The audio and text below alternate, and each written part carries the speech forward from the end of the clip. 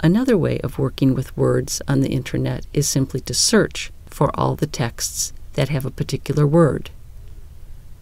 For example, if we work with the word vulnerable even farther, then we will see what we find if we simply type in the browser and see what appears.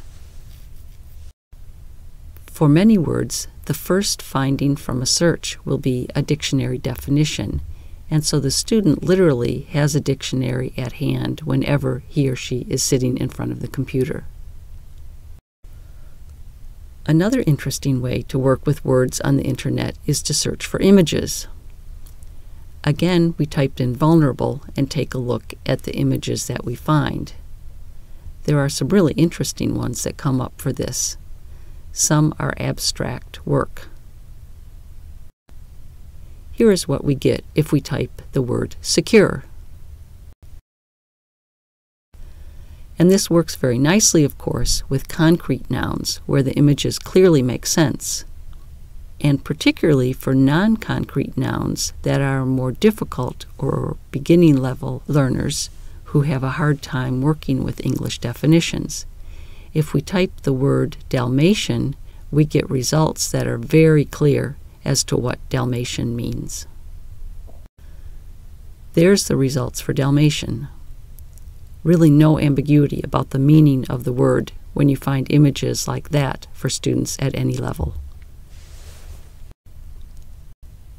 Another example for the technology that is used for vocabulary learning is the corpus. As I mentioned earlier, the corpus of Contemporary American English provides a great resource for teachers and students to use to look at how words are actually used in text. We are going to call on our expert on COCA and our corpus man, Joe Geluso, to describe a little bit more about the corpus of Contemporary American English. Here is the web page for COCA, or the Corpus of Contemporary American English, the corpus that we talked about earlier. I just wanted to give you a quick look at the front page of the corpus so you have an idea of what we're talking about with a web-based corpus. So here we can see we have many different features such as list, chart, collocates, compare, and quick. These are all features we'll get into later. But for now, I just want to do one quick search so you have an idea of what COCA looks like. So let's say I want to look at the word vocabulary.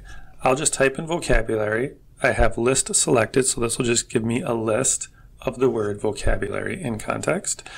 And here's the word vocabulary. After we search it, I click on that, and now I will see a number of what are called concordance lines that feature that target word that we just searched, in this case, vocabulary. So here we can see things like vocabulary development, reading experience aids vocabulary development, and just how the word vocabulary is used in context. And we have hundreds and hundreds of examples of how it's used because COCA is a really big corpus of about 500 million words. Another example of vocabulary tools that are available to everyone is spell checking.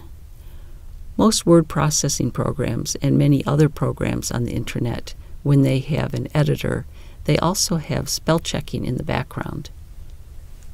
These spell checking options allow students to see words that they have misspelled, and if we bring attention to those words, they can learn to use that feedback to improve their spelling, thereby learning an aspect of vocabulary.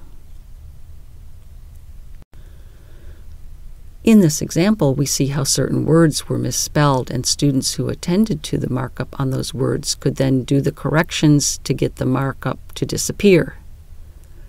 When the words are spelled correctly, they're no longer underlined in red. This lecture should provide a good basis for you as you work on the other activities in this unit on teaching vocabulary.